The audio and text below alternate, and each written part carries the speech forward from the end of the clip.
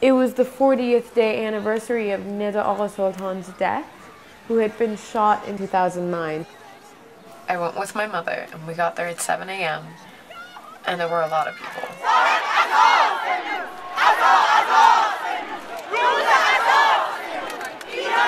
We just found ourselves in the middle of this giant protest held on top of open graves.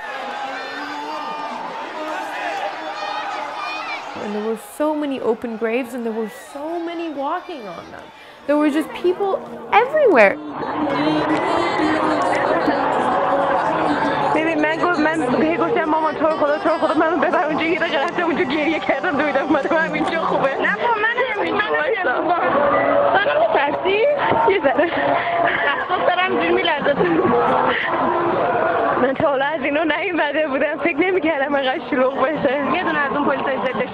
It was just basically more than I could compute and more than I could comprehend.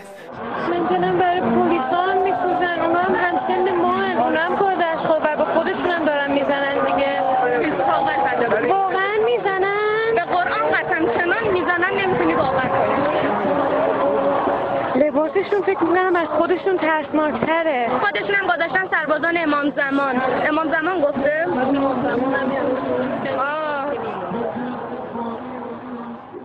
I was sitting behind these two people, and I just started making more videos and doing more art, and I just kind of like dealt with it that way.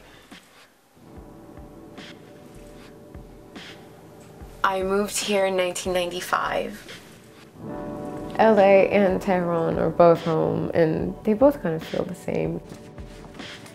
I was born right between the Iran-Iraq War, but I had an amazing childhood because I had such a great family base. I was raised by my grandmother and my aunt and my mom, and my grandmother used to like help us how to make like thread and sew, and so it was amazing. There's such a misunderstanding about Iran, and what's so important about Light and Shadows, this exhibition, and Marjan's work, and all of these Iranian artists, is that it really does show that Iran is not this just one homogenous place, that people do have differing perspectives. There are 80 million people who live in Iran.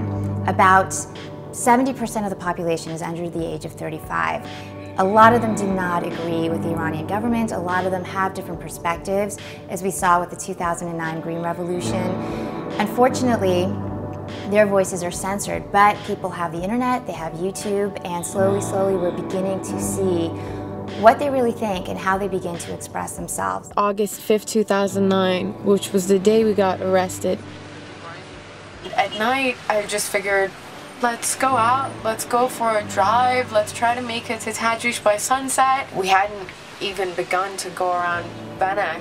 And I remember looking up and looking out the window, and there almost wasn't any Vayghan. There was just policing uniforms, military uniforms.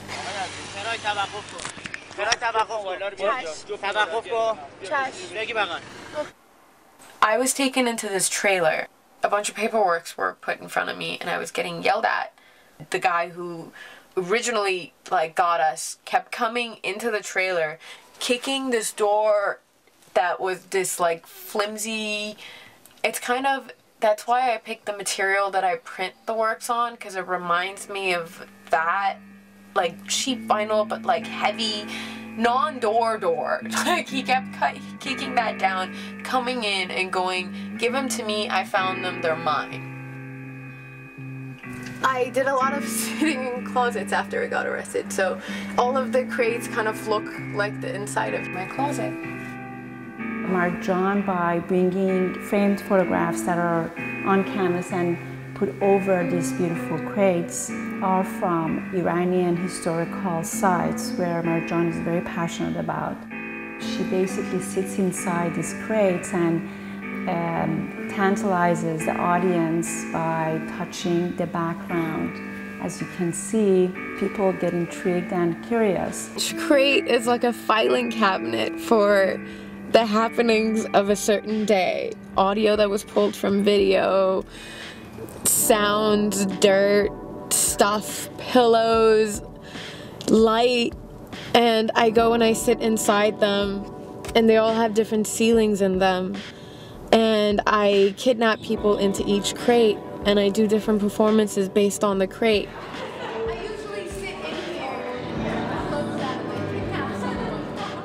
One of the ideas that I would like to create in the gallery is bring a more understanding of different communities and backgrounds within Iran or Israel that lived together for years, and there has been lack of connection and understanding between them.